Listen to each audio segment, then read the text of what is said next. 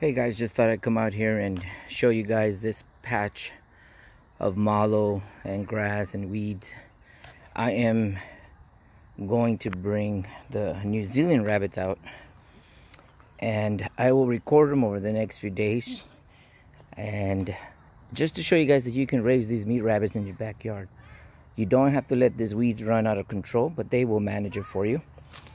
As you can see, there's hay right there in her cage, but she is eating around the hay, which means she prefers this green. So they'll eat everything down to the bottom, and I'll move this maybe once a day or maybe twice a day, depending on how much she can get through. This starting patch doesn't have a whole lot, but when I get to the middle, it's a little bit more thick. I will be bringing another one into that cage, and I will have these two here and the other babies over on the other side. This should help me maintain this without me having to mow. It's just another way of being more sustainable with what you got. This is something that anybody can do in their backyard, as you can see. Doesn't matter what size yard you have, you can definitely take advantage of something like this. This is free food. You don't have to feed pellets all the time. It's just hay and whatever weeds, mallow, whatever it's in there will sustain this meat rabbit. This is a New Zealand. And over on that side, we have the New Zealand babies, and they're going on 2 months. Actually weighed them the other day, they were over 2 pounds. I will pause it and bring you guys over. Alright, so I've had this New Zealand over on this side. It's about a week that they've been mowing down this patch of grass. As you can see how thick it was. It's not as thick as the other side, but I have chicken wire underneath them just because they're really small and I didn't want them to escape.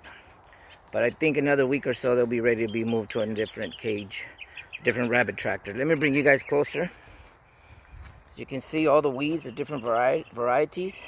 The only thing they're not eating is the stinging nettle. As you can see, some of it's being left out here. But I will come through and cut that out, and hopefully no more will come out.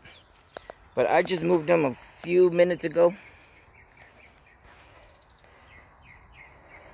And again, these are at 2 months, and they are 2 pounds. A couple of them were 2 pounds, 2 ounces, 2 pounds, 4 ounces.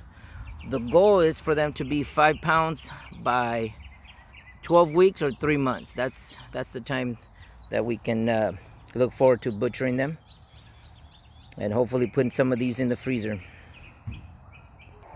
So I moved them last night.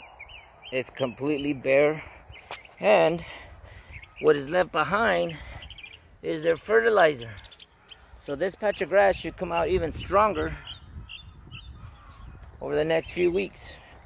This is from this morning when I moved them last night. This morning to middle of the day. And again, I'll move them. I'll leave them here till the evening. And then overnight, I'll move them over here. So it looks like 1, 2, 3 times a day they're getting fresh greens. And then once a day I'll throw in some hay in there to add to their diet. And again, all this is in the backyard, as you guys can see. There's the other New Zealand.